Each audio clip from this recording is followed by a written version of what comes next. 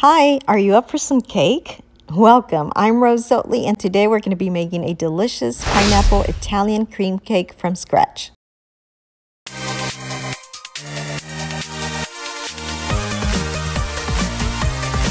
In a mixing bowl, add 2 cups of flour, 2 cups of regular sugar, 1 teaspoon of baking soda, 1 stick of softened margarine, and if you're in a rush, you could stick it in the microwave for about 8 to 10 seconds to soften it up.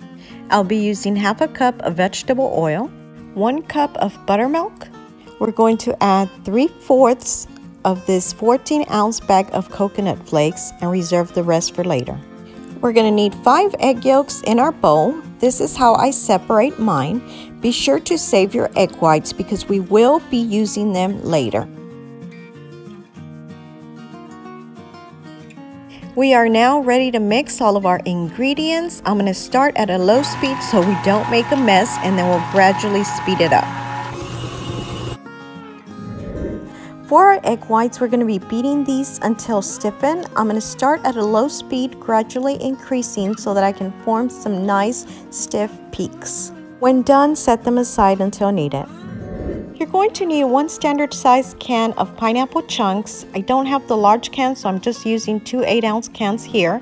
And we're going to be draining the pineapple chunks. I don't add my juice in my batter because it becomes too liquidy.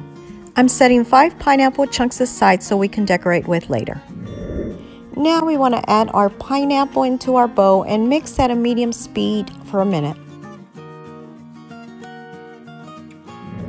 Now that everything's mixed, I'm going to pour my egg whites and fold. Spray 3 9-inch pans so your cake doesn't stick. And fill all 3 pans evenly.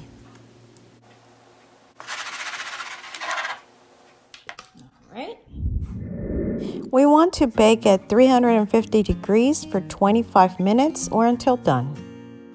Our cakes are ready, cooling on a rack. Let's go toast our coconut. In a small sheet pan lined with parchment paper, I'm going to add the coconut flakes that we reserved earlier. We're going to spread these out and toast them in the oven. At 350 degrees, we want to start baking for 8 minutes and come back. 8 minutes in, we want to give them a quick mix and put them back in for 3 minutes.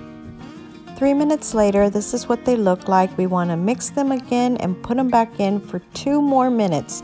And the reason we have to keep coming back and mixing them is so that we don't burn them.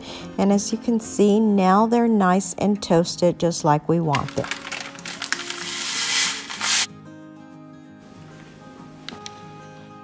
Moving on to our frosting, we're going to start with 2 packages of Philadelphia cream cheese at room temperature. You can always let them sit out while you're baking your cake so that they soften.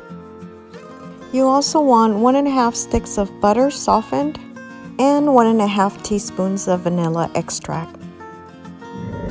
Now I'm bringing it back to my mixer. We're going to start at low speed, increasing it to high. We want to make sure everything gets broken up and mixed.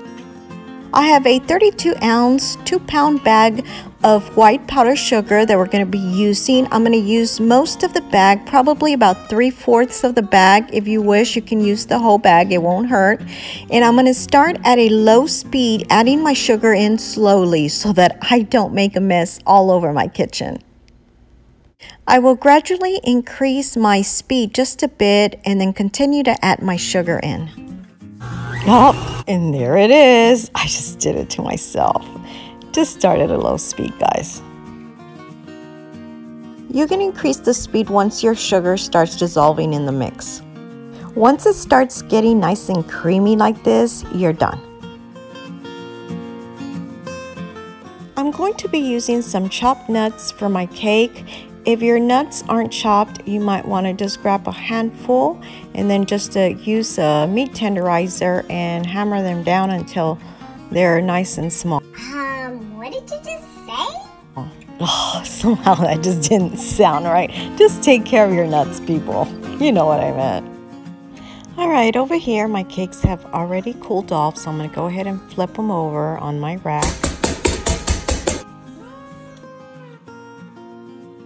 I'm going to take my first layer and add it to my cake stand. Add a little bit of frosting in between and get yourself a can of crushed pineapple and add it on top as a filling. I'm out today, so I'm just using frosting. Now we're ready for our second layer. And we'll do the same. And now my last layer. I'm just going to finish frosting this.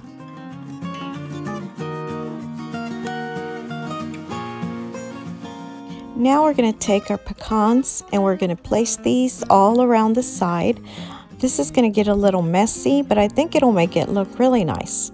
When you're done, just go all around the bottom with a paper towel and wipe everything down. Now for our pineapples, remember we saved 5 chunks. I went ahead and cut those in half, and I'm just going to put them around the center just to let everyone know that this is made out of pineapple as well. We're going to sprinkle some of our toasted coconut all around on top. I'm going to take my pecans and put them all around the edge, and you can just play around with it, see what looks good to you, what doesn't. I'm just decorating as I go. So what do you think? How about I cut a slice of this baby up for you?